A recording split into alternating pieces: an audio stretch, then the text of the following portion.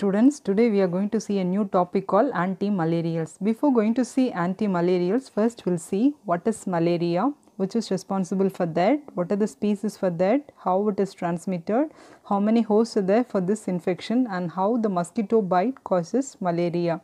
We'll see one by one. Students, today I am with the topic antimalarials. First we will see what is meant by malaria. You all have known that is caused by a protozoan parasite of the genus Plasmodium. That parasite that is having two phases. One is the asexual phase, another one is a sexual phase.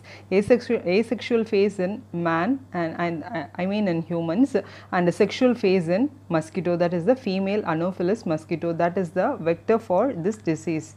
And this is caused by, and this malaria is caused by 4 species of Plasmodium genus, that is Plasmodium falciparum, Plasmodium vivax, Plasmodium malariae and Plasmodium ovale. Now we will see the life cycle of malarial parasite. Actually it has 2 phases, one is the sporogony and another one is the schizogony.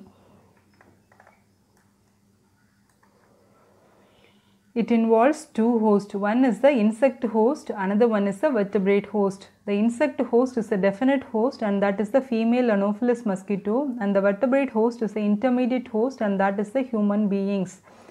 In the case of female Anopheles mosquito, sexual cycle takes place. In the case of human beings, asexual cycle takes place. This is otherwise called as sporogony, and asexual cycle otherwise called as schizogony. The infected mosquito having sporozoites in its salivary glands. When an infected mosquito bites a susceptible individual, it injects the sporozoites into the skin. These sporozoites travel through the dermal tissues and they reach the blood. From the blood, they reach the liver. In the liver, they bind to hepatocytes. There are some specific receptors at which the sporozoites will go and bind. The sporozoites will be having circumsporozoid protein, and they bind to CD81 receptor along with the co-receptor SRB1, that is the scavenger receptor. The sporozoites infect the liver cells and mature into schizons. They rupture and release merozoites. So this is called as exoerythrocytic cycle that occurs in liver.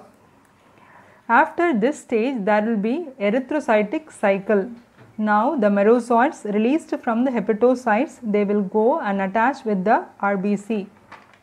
In the RBC, the merozoites will get converted into a ring stage, that is the early trophozoite or immature trophozoite. This ring stage will be converted into mature trophozoites. These trophozoites will be converted into schizons. They rupture and release merozoites.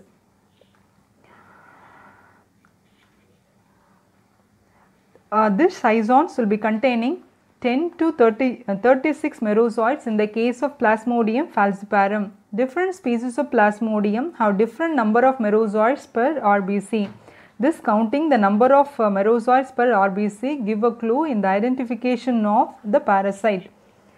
The RBC filled with a merozoite will break down to the merozoite into circulation. Again, these merozoites will go and affect the RBC and to continue the erythrocytic cycle of this parasite. This erythrocytic schizogony will continue for 2 to 3 cycles, and some other trophozoites would be converted into micro and macro gametocytes. This is called as gametogony, that is the process of formation of these gametocytes. Next is the sporogony, that is the sexual cycle of the parasite.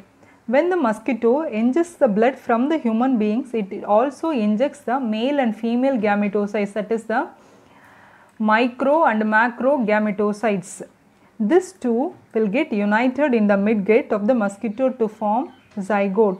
This zygote will be converted to ookinete, which is an elongated form, and will multiply and penetrate the midgut wall and reaches the body cavity. In the body cavity, the ookinete would be converted to oocyst. The oocyst will mature and release around 10,000 sporozoites. These sporozoites that are released will reach the salivary glands, and now the mosquito will become infective. When the mosquito bites